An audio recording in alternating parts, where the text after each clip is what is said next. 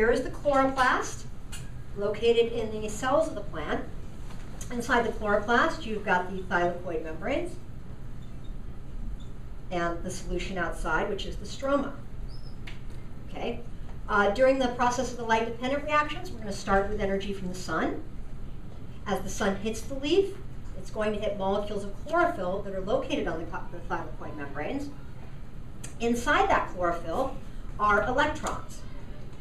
As the sun hits the chlorophyll, the energy from sunlight is absorbed by these electrons, and they become high-energy electrons. Now, the cell needs to capture that energy as best it can, and it does it in two different ways. And they go by technical names like photosystem 1 and photosystem 2. We're just going to focus on what happens.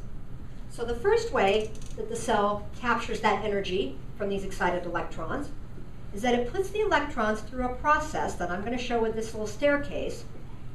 It's called the electron transport chain, or the ETC. And you don't need to know the details of how the ETC works. You can if you want, but you're not required to. But what happens is that the electrons are moved through these membranes, through the electron transport chain, and the energy from them is used to charge ADP and phosphate to put that third phosphate molecule on and to convert it into a molecule of ATP.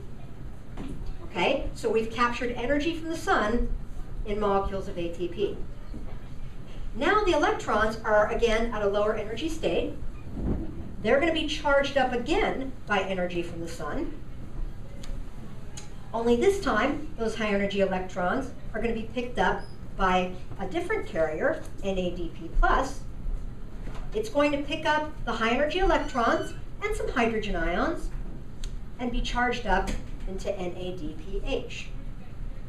So now we have energy that was originally from the sunlight captured in two energy carriers, ATP and NADPH.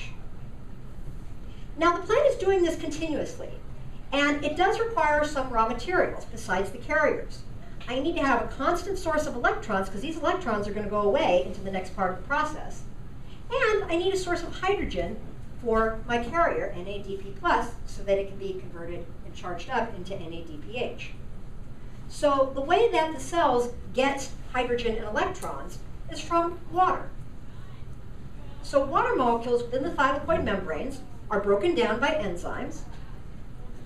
The hydrogen atoms are separated off. So if you think about water, water is H2O. You can separate that into hydrogen and oxygen.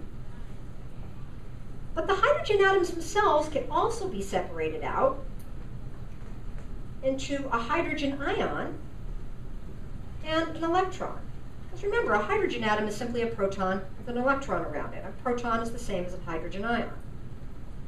So what happens is that these water molecules are split apart, releasing those two atoms.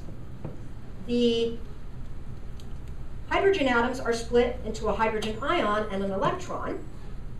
The hydrogen ions and the electrons are then available in the thylakoid membranes to be used in the process of the light-dependent reactions.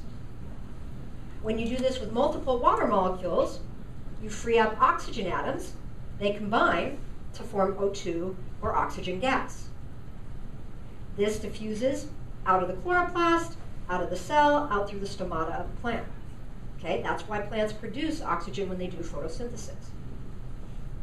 Now this process of using enzymes to break down water molecules has its own name that you will need to know. And that's called photolysis. Lysis always means to break. Photo means in the presence of light as part of the light-dependent reactions. Okay, so keep track of where we are. We've done the light-dependent reactions.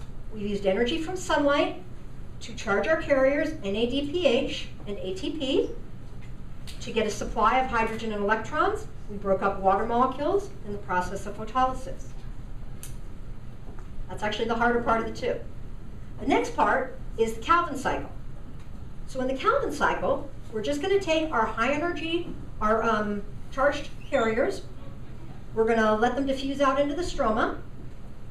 In the stroma has been diffusing molecules of carbon dioxide in through the stomata of the leaf, into the cells, into the chloroplasts. And in the Calvin cycle, a bunch of chemical reactions are going to use energy from these two carriers to combine the carbon from carbon dioxide and convert it into glucose. Now again, this takes a lot of energy to build carbon dioxide into glucose. So where does the energy come from? Well, it's going to come off of our carriers. So NADPH will release its electrons and its energy, and it will go back to being NADP+. The ATP molecule, the third phosphate, will be broken off. The energy will go into the Calvin cycle, and ADP and phosphate are now uncharged. All this energy and carbon and hydrogen will go through the Calvin cycle and be converted into high-energy glucose molecules. The now uncharged carriers, NADP+ and ADP plus phosphate, are available to be used again. They're recyclable. They can go back into the thylakoid membranes and be used again in the light-dependent reactions.